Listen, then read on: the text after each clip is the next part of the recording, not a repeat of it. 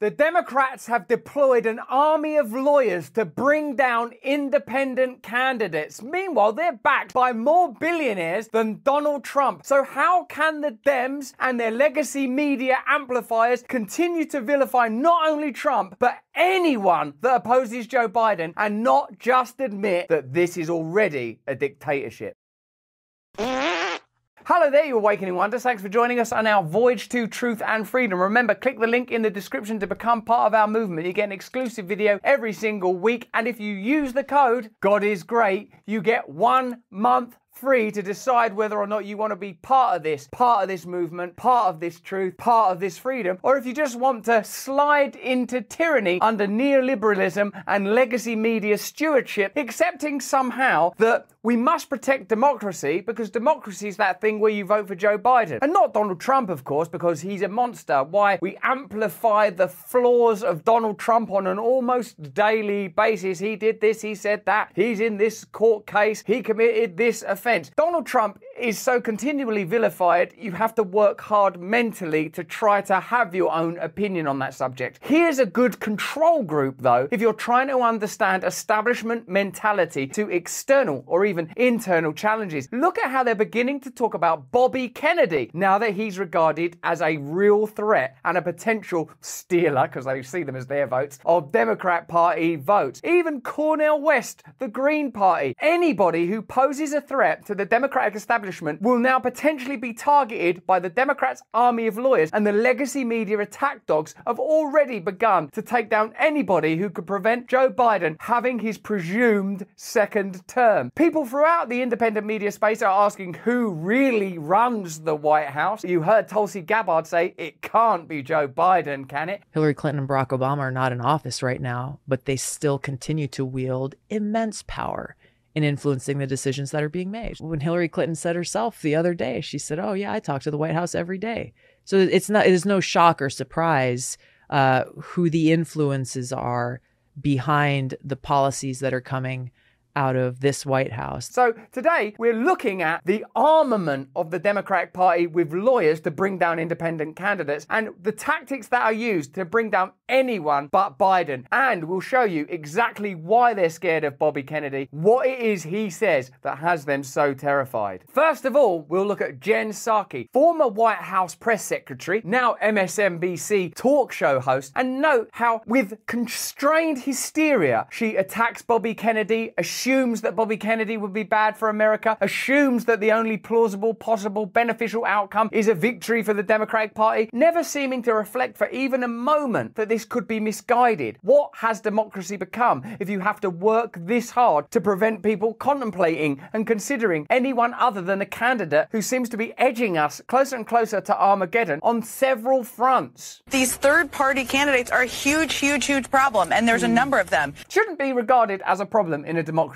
should it? Variety in consumerism is regarded as a good thing. Oh, look at all these different breakfast cereals. In politics, you can have this little old man. That's it. If you look at RFK Jr., it's the name recognition issue, as Tom was just talking about. That's all it is. He's got the name Kennedy. It's not that people are disillusioned, disenchanted, that trust in every single institution is beginning to break down. The deep state, the government itself, the legacy media, big pharma, the judiciary, the constant warmongering. It's just that this person happens to be called Kennedy. It's not that Bobby Kennedy wants a full reckoning for the pharmaceutical industry, has called out the corruption and bureaucracy within the health regulatory bodies that were supposed to be protecting and helping American people in a massive healthcare crisis over the last few years. It's not his willingness to talk out against the war machine. I know our audience, so I know a lot of you are very pro-Trump. I know basically all of you hate the establishment. I know loads of you will have questions about Bobby Kennedy, particularly if his running mate is to be someone that has former affiliations with an organization as large as Google and Alphabet, even if it's only through marriage. But there's no question that to the establishment, Bobby Kennedy is being regarded and literally here described as a threat. And note that they are unwilling to talk about what he stands for and what his manifesto is. And there are still states in this country,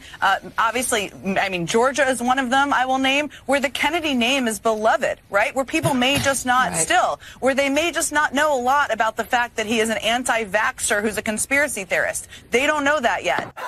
Just as simple as that. He's an anti-vaxxer who's a conspiracy theorist. If you spent any time listening to Bobby Kennedy, you will know that he's not an anti-vaxxer. He says, in fact, that vaccines can be very helpful in certain medical situations, and that he simply has questions about events over the last few years, and he has campaigned for a long time around issues connected to vaccines in childhood. The idea that he can just be, as he was then, dismissed as an anti-vaxxer and as a conspiracy theorist tells you more about the legacy media than it tells you about Bobby Kennedy. They don't want you listening to Bobby Kennedy. They don't want you considering independent candidates. It's clear what they want. They want you just to shut up and vote for Joe Biden. On Morning Joe, they plainly said as much. Just vote for Joe Biden. Shut up. Stop asking questions. Stop thinking. Stop criticizing us. There is an aggressive effort that the campaign has been working with the Democratic National Committee on to run on this, but it needs to be broad. People need to be shouting it from the rooftops, because this is one of the biggest threats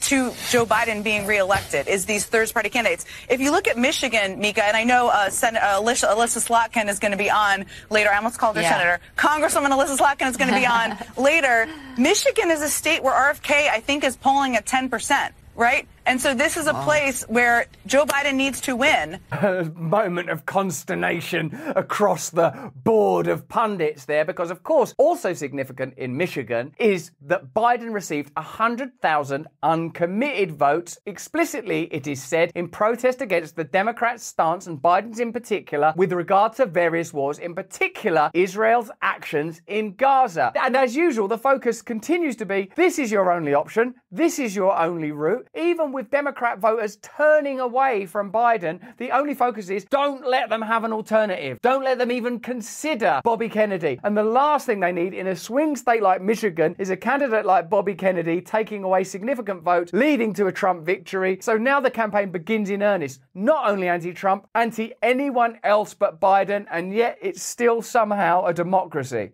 And RFK Jr. is making a real threat to that. So it's good we're talking about it. It is a real threat. Look at Micah. She's actually shaking her head. Oh, I can't believe this. I can't believe we're actually going to have some principles and listen to people and stop arming the world. Oh, this is terrible. So terrible. Why won't they just shut up and do as they're told? They're aware of it, but more needs to be done and more people need to be talking about it and aware. Thank the Lord we can bring you this content because of the support of our sponsors. Support them if you can. Today I want to talk to you about Field of Greens. It's the healthiest thing I do every day. And I want you on this journey with me, side by side. It's literally one scoop a day. It tastes great. My favourite is the original flavour, and it's completely improved my life. This is nutrition, the way that nature intended, in a scoop. Here's what I noticed since I started taking Field of Greens. Way more energy over the course of the day. Sleeping better at night, like a baby. As you know, they're truculent and difficult at night time, so I sleep better than one. Healthier hair and skin. It helps with my digestion. My stomach feels better. I feel better overall, and I think healthier and stronger. Field of Greens is radically different. Each organic fruit and vegetable was medically chosen to support the heart and vital organ health. I trust Field of Greens to keep me healthy. I promise you're going to love this product, but if for any reason you don't, they'll give you 100% money back guarantee. Now listen, I've got you 15% off your first order, plus free rush shipping. Visit brickhouserussell.com and use promo code BRAND. That's promo code BRAND at brickhouserussell.com. They'll know I sent you. Okay, let's get back to the story.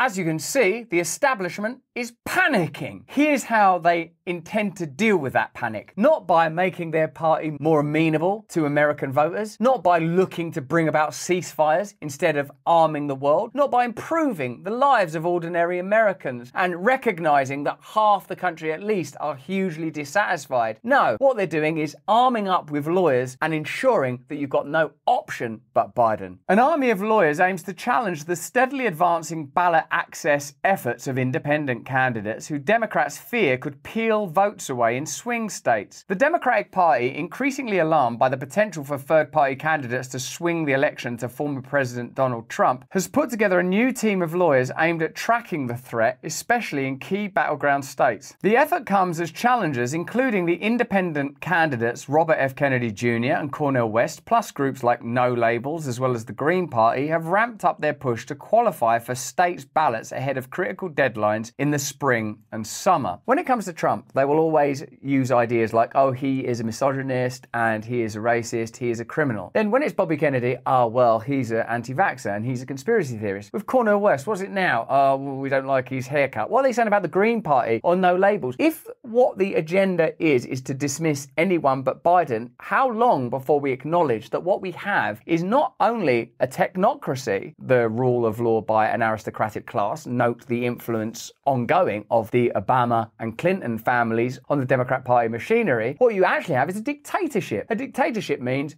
you vote for this. That's it. Or you have no options at all. The legal offensive will be aided by a communications team dedicated to countering candidates who Democrats fear could play spoiler to Mr. Biden. It amounts to a kind of legal whack-a-mole, a state-by-state counterinsurgency plan ahead of an election that could hinge on just a few thousand votes in swing states. In the last 2 weeks, major articles published in the media have spelled out the Democratic Party's plan to block, to the extent possible, any third party or independent candidates from appearing on the ballot this November. They literally don't want you to have the option to vote because it's a democracy, and the reason we can't have Trump is on day one he'll declare himself a dictator and it'll be tyranny. But look at what they're doing. This is actually not democratic. Not having debates, not acknowledging the 100,000 uncommitted votes in Michigan. This is already, do you not see, a type of banalized dictatorship as opposed to a militaristic, fascistic one. The media reports employ the language of a military offensive, referring to the all-out war the party is preparing the army of lawyers. It is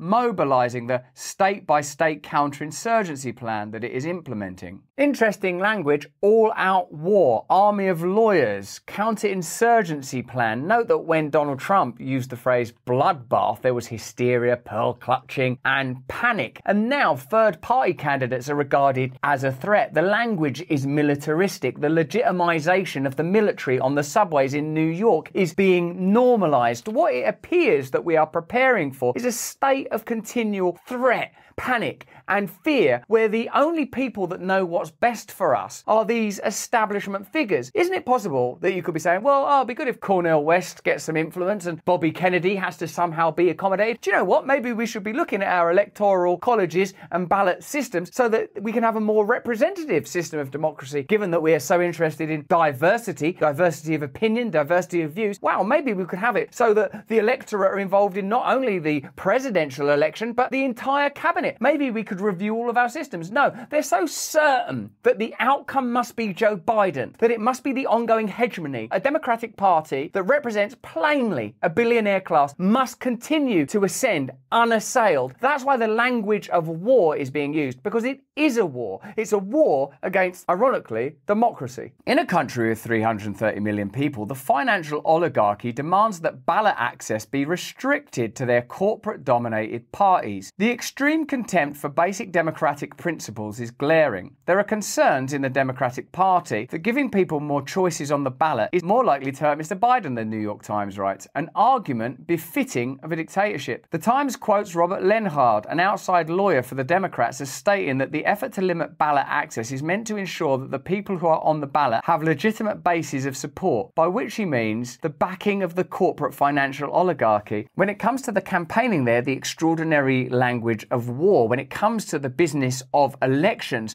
bland legalese that masks the fact that what they mean is we only want people on that ballot box that we already own. Now, whatever your own attitude is to Donald Trump, whether you love him or loathe him, isn't it more likely, now that we know their ire extends beyond Trump and into essentially anyone who isn't Biden, and Biden is just an avatar of establishment power, that it's not the moral and ethical critiques of Trump that are important, it's the fact that he is not owned in the same way that these candidates are. Indeed, there you have it. They want to remove from the ballot anyone that is not corporately backed, that doesn't have the right basis, the right funding. A Pew Research poll conducted in 2022 found that the disdain for the Democrats and the Republicans is as high as it has been in more than 2 decades of polling. Under these conditions, the Democrats' lawyer tells the Times, it is necessary to prevent voters from having more choice on the ballot. That is, the ability to vote for candidates they actually support. That seems like an extraordinary game to be involved in. So the way that Jen Psaki dismisses, voters don't know yet that he's a conspiracy theorist, so we're going to tell you he's a conspiracy theorist. Don't even think about voting. In fact, backed if he's not correctly corporately backed? So no wonder he has to have a VP with strong financial ties, because otherwise he's going to get nixed, shut down, shut out by an establishment that won't allow those kind of voices. It's clear that the game is rigged, and the sort of magnetism, magnitude and gravity of that game pulls everything in a particular direction. It's not broadly understood, including by workers in the United States, how deeply undemocratic the American electoral system actually is. The number of signatures third parties are required to gather in some states is colossal. 219,403 in California, 145,040 in Florida, 113,151 in Texas, 82,452 in North Carolina, 45,000 in New York, 43,000 in Arizona, 36,944 in Indiana, 25,000 in Illinois, at least they rounded it to a normal number,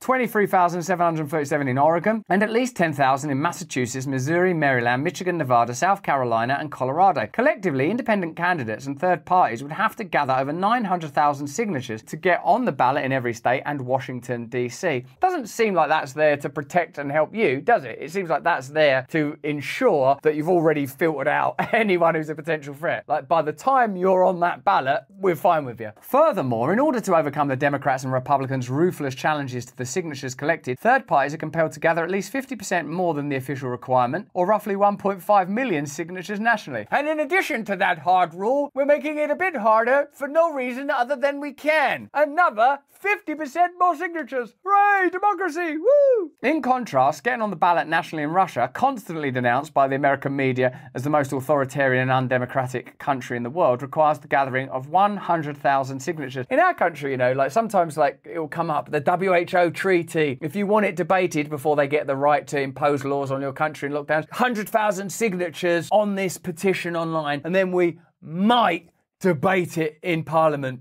You don't need to thank us. You're welcome for the democracy. Look how they could just continually got their thumb on the scale all the time. Just saw you putting your finger on the scale. I didn't. And if you start to find a way to sort of work it in spite of the thumb on the scale, they're just elbow on the scale now. I didn't put my finger in the scale. Despite repeated and expensive court challenges by third parties, state and US Supreme Court decisions have frequently upheld anti-democratic ballot access laws or ruled in such a narrow fashion that legislatures were allowed to rewrite laws to achieve the same effect. Beyond the ballot access laws themselves, the state and the media are set up to maintain the institutional control of the Democrats and Republicans. This has been accompanied by other anti-democratic measures such as the escalating campaign of internet censorship. And I also think that shows you the threat of independent media, because suddenly now, relatively cheaply, you can get name recognition, popularity, you can campaign broadly and widely, not going door to door, printing leaflets, all the stuff that would be required to get that enormous number of signatures. They've realised, oh my God, they're going to be able to cheaply gain popularity. Quick, shut this down, introduce censorship laws, start finding new terms like hate speech, anti-vaxxers, medical misinformation. Do whatever you need to do to shut down anyone who might turn up in our little party where we all get to tell everyone what to do and what not to do. That's plainly what's happening, isn't it? The present effort of the Democrats to thwart third-party and independent campaigns marks a vast acceleration of this process. Democrats assert, of course, that their anti-democratic conspiracies are necessary to stop Trump and the Republicans. This is a cynical fraud. The defense of democratic rights is impossible without addressing the root cause of dictatorship, the staggering concentration of wealth in the hands of the capitalist oligarchy. The number of billionaires in the US has risen from 614 to 737 over the past 4 years, coinciding with the 4 years of the COVID-19 pandemic. Their combined wealth has nearly doubled, up 88% over that period. So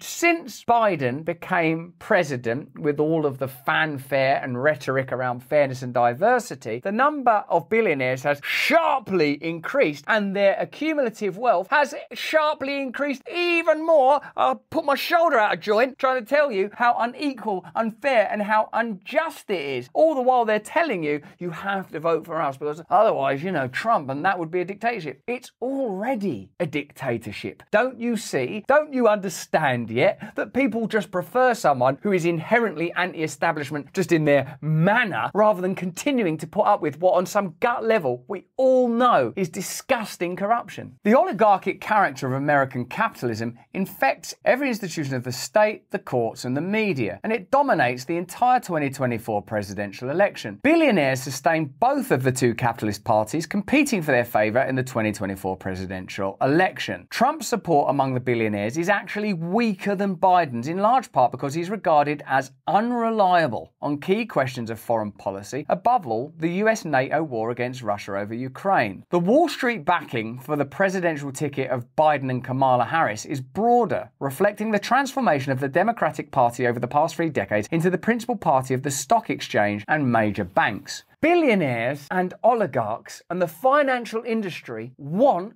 Joe Biden and Kamala Harris in office, not Donald Trump, because Donald Trump might, perhaps will, say, I don't want that war anymore, it's unnecessary. His values might be different, his principles might be different, he's regarded as unreliable. So when you see all these liberals, is the word we're supposed to use to describe them, on MSNBC and CNN and elsewhere saying, Kamala Harris, or in the talk show hosts late at night, oh, you know, Trump, what a monster. They're doing the work of billionaires and Wall Street in the financial industry. And they're still trying to sort of maintain a kind of, hey, we're against the establishment. We're the voice that's helping people from diverse backgrounds and minorities and poor people. They're not doing that work. They're using that to distract you from the fact, whether they know it or not, from the fact that they are doing the bidding of an oligarchical class that includes Wall Street and more billionaires. Because the billionaires, they're afraid that Donald Trump might just go, we're not doing that war anymore, I don't like it. It's extraordinary, isn't it? The moral compass has been corrupted. It's swinging around all over the place, and the only way we're going to know what true north is by looking at the map of reality ourselves. While the corporate media describes Biden going out on the campaign trail, the reality is quite different. Biden's face-to-face contact is almost entirely with big campaign donors, and his real focus during the spring and summer will be to gather the financial resources required to mount a massive media barrage in the months leading up to the November the 5th vote. Even though he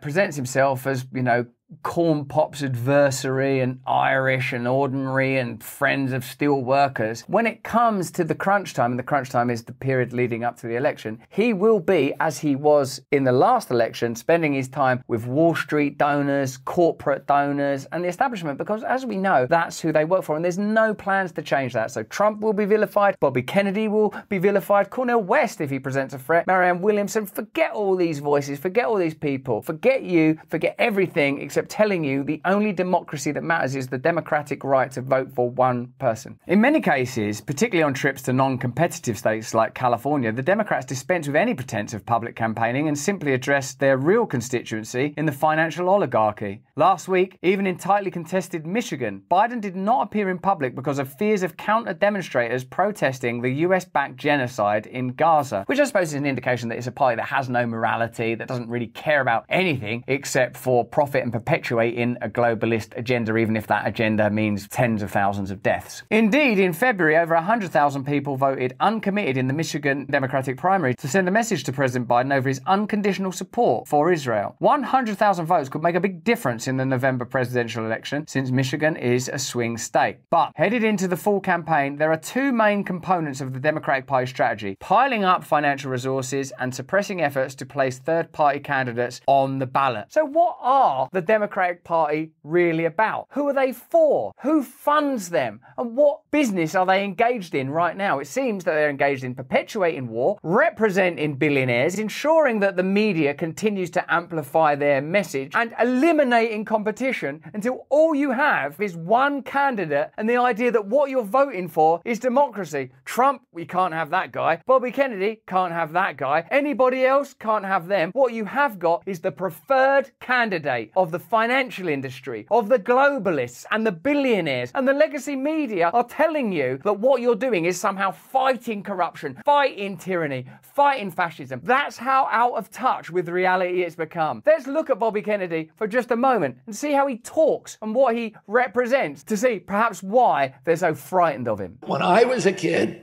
a typical pediatrician would see one case of diabetes in his entire career, juvenile diabetes. Today, 1 out of every 3 kids who walks through his door has either pre-diabetic or diabetic. Something's wrong. And nobody's saying, why is this happening? And we know why it's happening. It's high fructose corn syrup. And it's, glyphosate and neonicotinoids and atrazine and all the other crap that is in our food. We're not feeding people, we're poisoning them. This is a mental health issue, the depression, the anxiety, all of this stuff. The autoimmune diseases that our kids are now ubiquitous in that generation. Kids are not supposed to be sick like that. They're not supposed to be complaining of brain fog. They're not supposed to be on chronic on Adderall and albuterol inhalers and insulin and all this other stuff. That is not what children are supposed to look like. And they don't look like that anywhere else in the world. Only here. We have the highest chronic disease rate on earth, and we're being mass poisoned by our food. During COVID, we had 16% of the COVID deaths in the United States of America. We only have 4.2% of the world's population. We had the worst record of any country on earth. I don't know why people are getting awards for this, because whatever they did was wrong. But CDC says, well, the reason it's not our fault, it wasn't mismanagement of COVID, it's because we have the sickest people on earth in this country. The fattest people on earth, the sickest people on earth are here. And they said the average person, this is what CDC says, the average person who died from COVID had 3.8 chronic diseases. So they had diabetes, they had obesity, they had asthma, and they had one other thing, right? No, that's what killed them. It was the chronic disease that took them to the top of the cliff and put them over the side, and and COVID just stepped on their fingers, and dropped them. Isn't it strange that a government that's lobbied by Big Food and receives donations from Big Food is unwilling to talk about the points that Bobby Kennedy raised there? That COVID caused so much death, not because of even vaccines. It doesn't go near that subject, does it? Because it was a sick, unwell population anyway, because of a lack of exercise, poor diet, potentially poor medications. That the people that were dying of COVID, as we all know now, were elderly or sick or had comorbidities. Isn't it odd now that there seems to be a war on Andrew Huberman and Joe Rogan, or anyone that's saying stuff like, why don't you get healthy and fit and stop eating this disgusting processed food that's giving you diabetes and cancer? Why don't the legacy media focus on that? Why are they calling Bobby Kennedy a conspiracy theorist? Well, because who pays their advertising? Big Pharma, Big Food. They're part of the same world, and where interests converge, you don't need conspiracy. Who told us that? The great George Carlin. You don't need a formal conspiracy when interests converge. These people went to the same universities and fraternities. They're on the same boards of directors. They're in the same country clubs. They have like interests. They don't need to call a meeting.